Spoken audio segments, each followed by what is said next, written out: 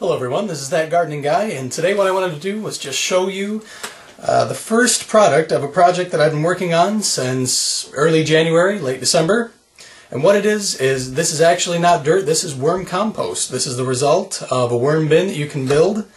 And believe it or not, 3 months ago this was just purely shredded newspaper that had been wetted down a little bit, as well as the kitchen scraps that I've had from juice remnants and some fruits and vegetables that have gone a little past ripe, let's say.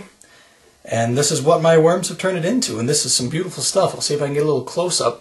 It looks just like very, very rich soil, and what it is it's essentially an additive for any plants that you want to use. I've never used it myself, so I've seen people that have done tests showing with or without this being used as an additive, and it looks very interesting.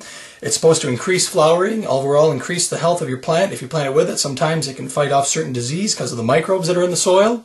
Like I said, a lot of this I have not tested before, so this is kind of an introduction to a short series I'll be doing involving building your own bin if you'd like, as well as seeing the effects. So I'll do some tomato plants, some pepper plants that have this additive, and some that don't, just to see what it does.